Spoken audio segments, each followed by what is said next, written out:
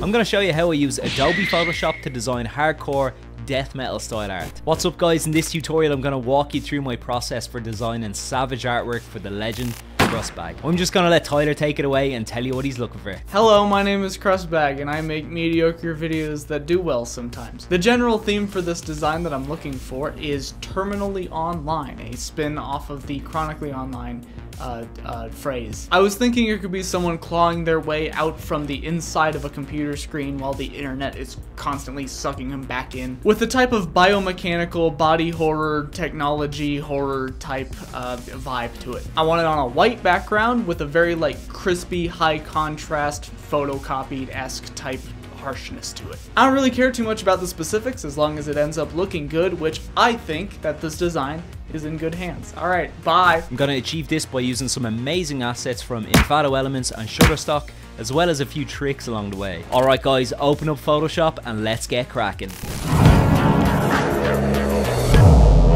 Starting off, I've opened an A3 artboard. It's 3508 by 4961 pixels at 300 dpi. Copy and paste this amazing Crustbag logo. I then increase the size of it and put it at the top of the artboard. I then take this nice perspective grid and copy and paste that onto our artboard. Then using our marquee tool, I make a selection of the top couple of squares, copy and paste it multiple times just to increase its vertical height because we're going to use this as the background of our image. I then grab the Crustbag logo layer and put a small white stroke on the outside just to break it up a little bit from the background. After this, to build up our composition, I use this amazing old school vintage computer PNG that I got on Envato Elements. I go into select and click subject, and that makes a selection of just the monitor. I copy and paste it and drop it on our artboard. I duplicate the monitor layer, then with magic wand tool, holding shift, I make multiple clicks on the monitor just to select all of the black parts, and on the top layer I press delete. You'll see why I've done that in a second. After that, I grab this sci-fi looking piston machine thing, make a selection of it and paste it underneath the monitor. Stick it on the right hand side, duplicate it, flip it horizontal and bring the second one over to the right hand side to frame them behind the monitor and start to kind of build up that sci-fi aesthetic. Now taking this badass looking zombie from Stock, I paste it underneath our top layer of the monitor. Then with a hard eraser I rub out the leg and the bottom part of the zombie, then holding control and clicking on the thumbnail of the monitor, it makes a nice selection. Then I grab our zombie layer and with a hard eraser I rub out the bits within the selection of the monitor and then drag the zombie above so it looks like it's bursting out of the screen, and it looks sick already. I then take this other amazing asset from Envato Elements of this old school Commodore 64 looking computer, and I just make a selection there of the keyboard. With the marquee tool I make a selection of the bottom. I then copy it, delete my selection and paste it, and then bring it up and align it just with the bottom of the keyboard just to reduce the vertical height. I rinse and repeat making a selection with the marquee tool of the top of the keyboard. Once it was looking alright and the perspective was kind of what I wanted, I merge it, copy it and paste it onto my artboard. Then I go to my trusty skull 3D model from Envato Elements. Then with free transform, which is Control T, I can manipulate the skull and line it above the zombie's head so it fits perfectly. Then with a soft eraser I just start blending it in nicely to all of this texture on the zombie's head. I then make a new layer beneath the skull and with a hard brush I select black and paint in a black mouth to make a dark opening. Use my link in the description for 70% off your first month subscription to Envato Elements. It's honestly the best asset site for all your metal art needs with amazing stock images, 3D models and fonts. Now it's time to do a little bit of photo bashing, and I start opening some really cool assets from Shutterstock and Stock. First up, I take this sick robot asset from Shutterstock, and with my polygonal lasso tool I just start making a selection around the collarbone kind of thing here. I still give my selection a little bit of a refine edge, just smoothing it out a small bit. Once that's done, I copy it and then I paste it onto my artboard. Then I go into edit and into warp and I start dragging it around until it aligns nicely with the body of my zombie. I repeat the same process here but with the arm, my polygonal lasso tool, making a selection. I copy it and paste it and drop it over the left forearm of my zombie, again using warp to sort of align it where it should naturally be. Then using a soft eraser, blend it into the flesh of the zombie. Then I go to this other amazing asset that I love. It's like a crazy cyborg kind of thing. I use select and subject, copy and paste it to get it off the background. I then go in with my magic wand tool and just select the white parts and press delete. Then with my polygonal lasso tool, I make some selections cutting around all of these pipes, copy and paste it and drop it onto the other side of the zombie's chest. Again, into warp and dragging it until it fits nicely with the body of the zombie. Then pressing Ctrl and clicking on the thumbnail of the zombie layer, I make a selection of the zombie. Then I right click, click invert selection, then with a hard eraser rub out the bits on the outside of the zombie. Furthering that aesthetic, I copy and paste this amazing looking asset from Shutterstock and I drop it underneath the frame of the monitor. This will give the internal parts of the computer that crazy techie sort of Akira looking madness that we love. I then take this amazing cyberpunk looking headdress that I got on Neostock, again with my polygonal lasso tool. I make a selection just of the top part. I copy my selection, paste it, bring it over the top of the skull, I flip it horizontal, and with free transform I just sort of align it so it fits on top of the head. So I open this sweet cyberpunk style frame that I got on Envato Elements and I put a small stroke on the inside in black. I put it on the bottom left of our artboard, I duplicate the layer, rotate it 180 and put the second one on top right of our layer. The first one is this incredible X-ray asset I got on Envato Elements. I copy and paste it and drop it in underneath our frame here. And as you can see, a little bit of the frame was not filled, so I use my marquee tool to make a selection and fill the rest of it with black. I then clean up the edges with our polygonal lasso tool. Crustbag wanted some memes, internet culture and humor in the piece, so of course I had to bring the Doomer in. I really feel this soy jack. I know you guys do too. Then I copy and paste the soy jack and throw him into the top frame. Then playing around, I inverted the black background to white just to see if I could pack a little bit of detail and make them a little bit more interesting within the frames. I got this really cool JPEG of the hearts and likes icons from FreePic. I then copied and pasted a selection with my free lasso tool and dropped it into my artboard. Then for more of that Neuromancer cyberpunk vibe, I went and got this amazing floppy disk asset from Envato Elements. I made a selection of the color, which in this case is yellow, the background, and with that yellow selected, I unlocked the layer and pressed delete. Then with my polygonal lasso tool, I made a selection of a couple of the floppy disks and I copied and pasted them onto my artboard. I'm going to play around with them a bit and see where they suit best. Rinsing and repeating, I made more selections of floppy disks and threw them on the artboard. Then went back to the likes and hearts image and copied out a couple more of them. After that, I put a black and white adjustment layer on the image. This will give us more control of the contrast and the levels within the image itself. Then I take this amazing headdress from Neostock with these crazy chaos spikes, and with my polygonal lasso tool, I just wanted to take out this sort of jaw piece, is that what you call it? So I make a rough selection and copy and paste that selection onto my artboard. I drop it over the zombie's jaw, and with free transform and warp, I align it so that it fits the jaw of the zombie. I then go into my levels and bring the whites up so it blends more nicely with our figure. I then thought I'd throw a little bit more detail into these frames, so I take this cool image I got on Shutterstock, copy out a selection and paste it underneath the frame. I then make a selection of the inside of the frame, copy and paste so that it's just within the boundaries of the frame itself. I then duplicate the layer, bring it down to the bottom frame and rinse and repeat. Now if you watch my videos, you know that I love this process. This is greebling. We're going to start putting in loads of extra details to make it look a lot more convincing to the eye of the viewer. In this case, I'm going to use these amazing cable assets I got on Neostock, and with free transform and warp, I'm going to start kind of connecting the monitor of the PC with these frames to make it look like it's all connected. These assets are absolutely awesome. I think I spent about 10 quid on them all together and I get so much use out of them. They're so versatile and so handy. To blend them in nicely, I'm just copying and pasting them and dropping them below certain layers and above other layers, trying to get a little bit of three-dimensionality into it. There's really nothing too strict here, but I think you'll agree it adds a lot more dynamism to the whole composition. I was pretty happy with how that was looking now, so I start going through my layers and putting small inner black strokes on them just to sort of break them up and provide a little bit of separation. Wanting to give the cyberpunk frames a little bit more je ne sais quoi, I open up an amazing tool called Eye Candy and I give them a little bit of a liquid chrome. After which I start going through all of my layers, putting white or black strokes on different layers depending on where they sit on the artboard, and play with my levels to increase contrast and definition as I go. Now going into my skull layer, I open Liquify for my signature move, and that is to elongate the teeth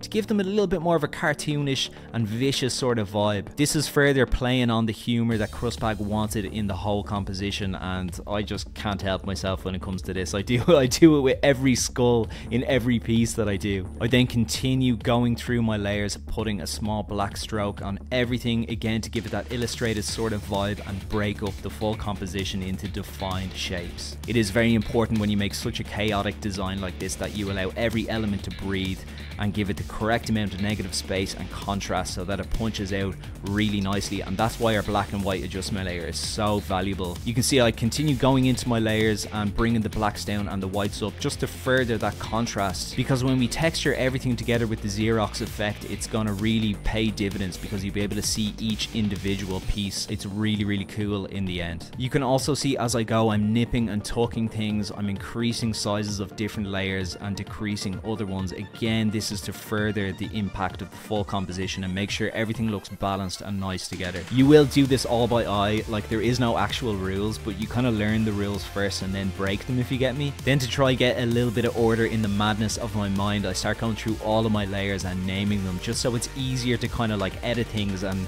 kind of think on the fly as I go. Once I cleaned up my artboard, I was much easier able to find out what layers I selected, so I made a selection of all the floppy disks, the heart and like emojis. Once I had them all selected, I pressed Ctrl and T and just decreased the size of them a little bit because I thought they were a little bit too overbearing. Now I thought it was time to start adding a little bit more detail to our zombie boy, so I go into this amazing cyborg I got on Shutterstock. With my magic wand tool, I start making selections of the white parts behind. I then unlock my layer and press delete. After that, I take my polygonal lasso tool and I just start making a rough selection of this shoulder pad, and once I was happy with my selection, I copy and paste it. I laid it over that white shoulder pad that we had before because I thought there wasn't enough detail in that, if you get me. And going into edit and warp, I just drag it into shape. Following my process, I then put an internal black stroke on it to break it up and give it that illustrated drawn sort of feel. I was thinking it was a little too big and clunky, so I go into Liquify and into the pucker tool and I just start decreasing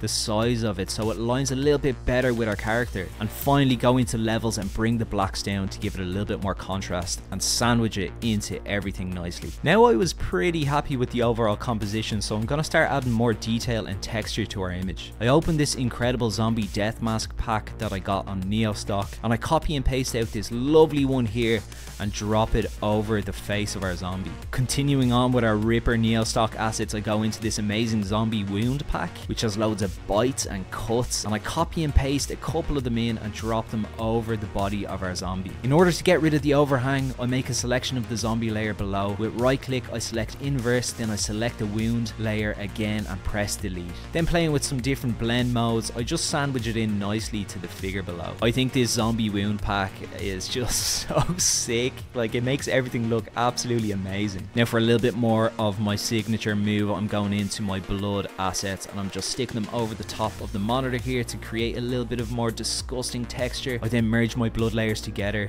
make a selection of the monitor below, click invert and delete so it's just over the monitor. I then put our blend mode on multiply to make it look like there's all sorts of disgusting liquid and blood oozing out of the screen as this dude tries climb out. Moving on, I start locking in the sides of our frame here with these awesome futuristic headers I got on Dreadlabs store, but they weren't made by Dreadlabs. Go check out that store anyway, there's good stuff there made by awesome artists. I just clean up the lorem ipsum here with my marquee tool and press delete. I then merge my two headers together. I press Ctrl and I to invert. I put a small black stroke internally. I then go back into filter, into eye candy, and put the same liquid chrome effect on them. After that, I opted to get rid of the internal black stroke and instead put an external white stroke on it to break it up from the nice grid background that we have. I was pretty happy with how that looked and how it broke it up from the whole background, so I opted to do the same with these cyberpunk frames, putting an external white stroke on them, and to be honest, I think that works so much nicer. Moving on, I go and take this amazing amazing asset from Envato Elements, one of the 3D models of a red liquid splash. I then copy and paste it underneath the monitor to make it look like the blood pouring out of the screen is pooling up on the bottom of the composition. To provide further chaos to the background of the image, I go into these organic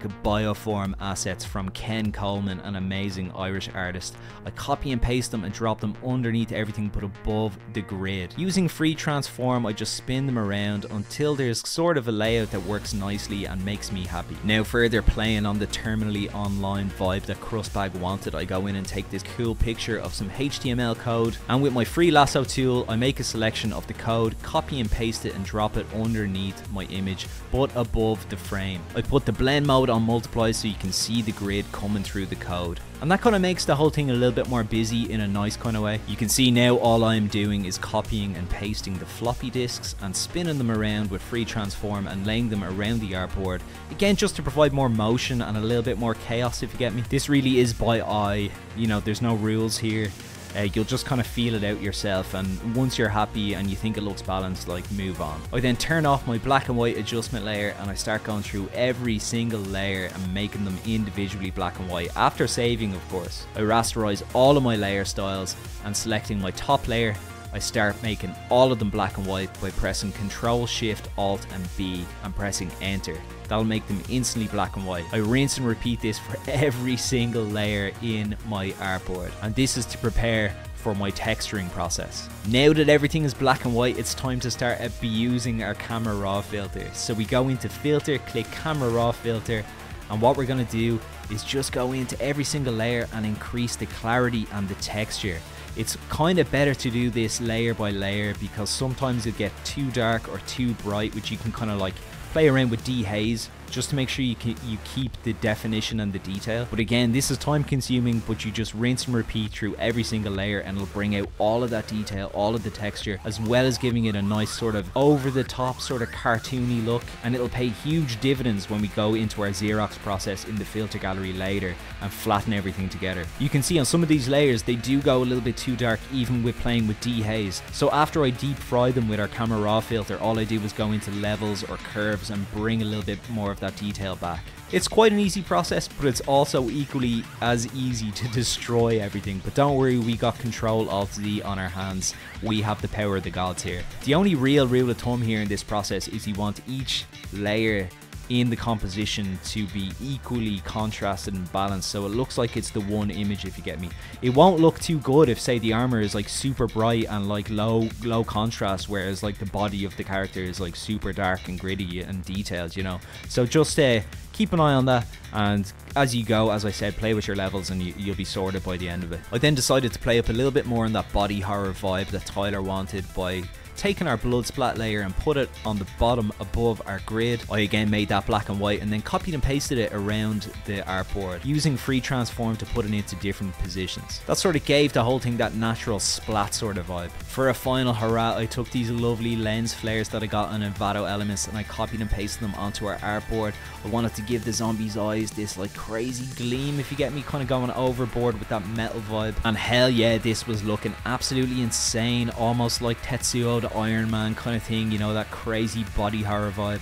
And I merge all of my layers onto one. I then go into filter, into camera raw filter, and I whack the clarity and the texture to 11. I then click image, go into image size and increase the height of my image from 4961 to 9000 pixels, almost doubling the size of it. So we are going to open filter and go into filter gallery, and what we are going to want to do is have 3 filter layers on. We're going to have regular grain, enlarged grain and stamp. But all we're going to do here is really play around with our light dark balance in stamp. What I find is if I put smoothness down to 1 in stamp and have brightness and darkness quite low, around 12, then I can play around with my different grains and see how much contrast and intensity works. The main goal here is to capture as much of that detail that we got with camera raw without losing too much of it. You know, we want the Xerox vibe, but we also want as much detail as possible, and I think bringing our image up to 9000 pixels is really going to help capture a lot of that. So really you're going to play it by ear here. It really depends on the image. You know, your image could look a lot different to mine and you will use different values to me. And if you want to know how to do this in much more detail, you can click the link on the top right of your screen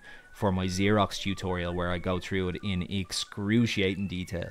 And after all of that crazy photo bashing, texturing and filter galleries, we are finally onto the glamour shots.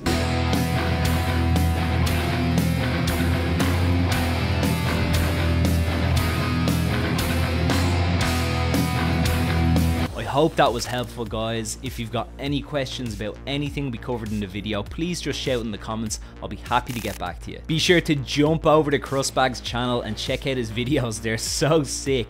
And pick up one of those amazing posters from his store right now. Don't forget to give me a like and a subscribe, and share it with all your mates if you found it helpful. And don't forget, if you want to try out an Envato Elements subscription, you can get 70% off your first month with my link down below. You can also grab my free Spearheads goodie bag with almost 100 assets in it. You can use it in all your projects, both commercial and personal. And if you want to support the channel, you can buy my fonts pack or my assets pack at the link below. Please also feel free to join the Scrap Heap, our community Discord server. There's loads of good legends in there and we have so much fun. You're more than welcome to join us. So cheers guys, big love and best of luck with all of your artwork, and peace.